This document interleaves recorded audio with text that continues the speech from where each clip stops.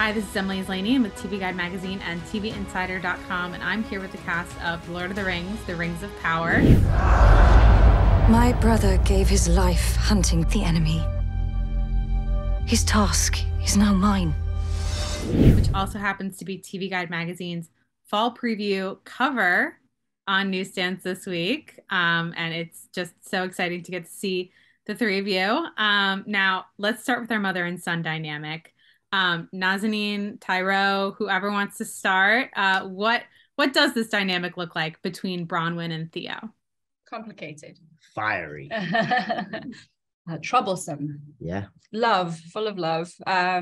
He's a rebellious teenage kid.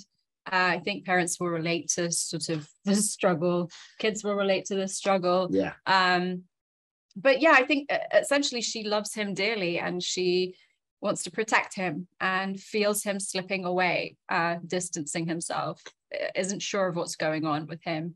And also she's in a forbidden romance with an elf, so that causes some problems. Yeah, I think sort of the relationship between Bronwyn and Theo is sort of a testament as well to all those parents out there who had to step in place of the absence of another parent. And I think Bronwyn is a really, really great testament to them. And I've got a lot of friends that are very close to me that go through similar experiences that Theo goes through, and I spoke to them, and I drew inspiration with that from them. And it's a really, really important dynamic to show and to tell, and it's a privilege to be able to do that. Oh, I mean, I have to say the one thing that surprised me the most about Bronwyn, I mean, she's everything. Like, she's a healer, she's a single mom, she's got this forbidden romance going on, but she's also a badass. Yeah, I mean, I was so excited to see that. And it's unexpected, which I love. I love that she's unassuming, and then you don't see her sort of inner lioness until you see it. And yeah, I love how layered and complex she is. Amazing. Now let's also talk about High King Gil-galad, who is not the elf that she's in a forbidden romance with. I feel like I need to.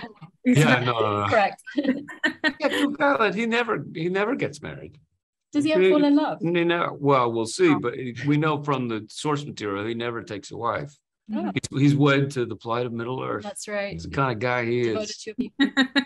Very devoted. Well, that kind of goes perfectly with what I wanted to ask you about, was how much did you study the source material? Because obviously there is some stuff that we know about him, but there's a lot that we don't know. And what did you incorporate in your own portrayal? Well, I mean, it's a great job in that they pay us to read Tolkien. It's like, don't tell them we enjoy it.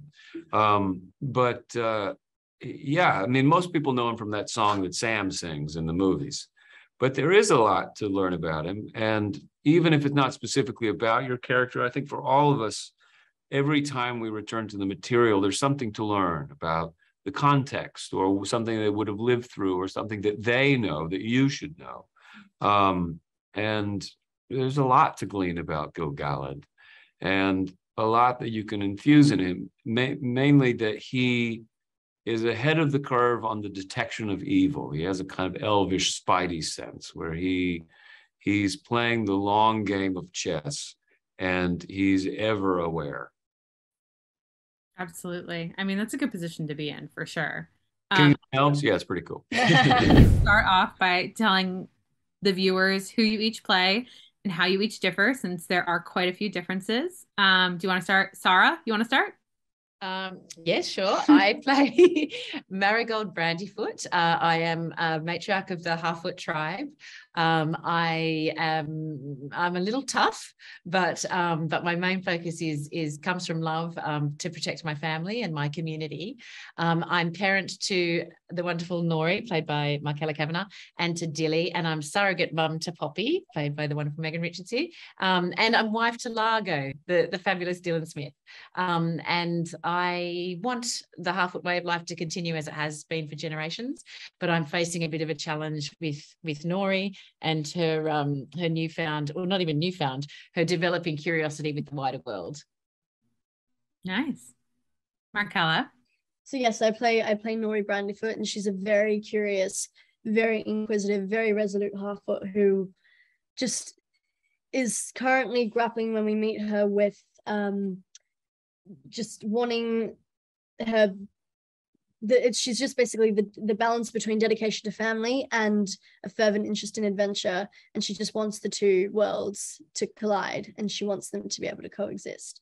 And so she's just grappling with that, and the responsibility she has, and the interest in the unknown. And so we just see how that manifests, and see what she gets up to with her best friend. So I'm Megan and I play Poppy Proudfellow, and she is the more cautious of the two, I think, actually. She's also very observant and quite knowledgeable too, but the rules that the half-foot community have in place are there in order to ensure everyone's safety, and that really resonates with her, and you'll begin to understand that throughout the series too, which is really cool. But yeah, the reason, I think the thing that drives her throughout this story is definitely the love and loyalty that she has for her friend Nori, and that's the reason why she sticks by her side, also because of like a comfort blanket, but also because Poppy doesn't do anything that she doesn't want to do. So there is also a curiosity there from her as well, but it's just not so prominent. The main theme for her, the first thing for her, is to be by Nori's side and make sure that everyone's all right. Awesome. I mean, she's going to need the help, because we know early on that Nori and Poppy encounter the stranger, who is a very mysterious character. What are their initial reactions to this new presence in their world? So Nori, I mean, this is kind of something that she has been,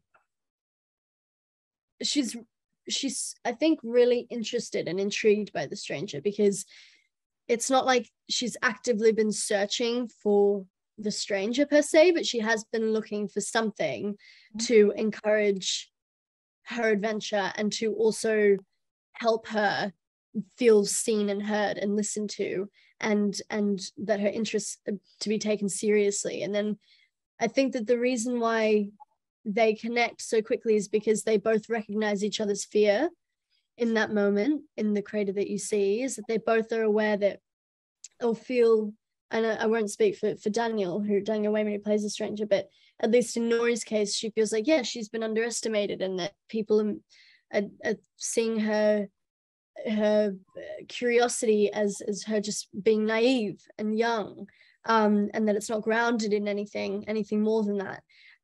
And there's something that happens in the connection in that they have, in the eye contact they have, that goes, oh, this might be it. This might be kind of an opportunity to feel connected in that way. So that all happens within like the 5 minutes that they lock eyes. It's a lot. It's a lot. Yeah. Everyone go check out The Lord of the Rings, The Rings of Power, Thursday, September 1st on Prime Video. And don't forget to pick up a copy of TV Guide Magazine's fall preview issue with Lord of the Rings on the cover on stands now.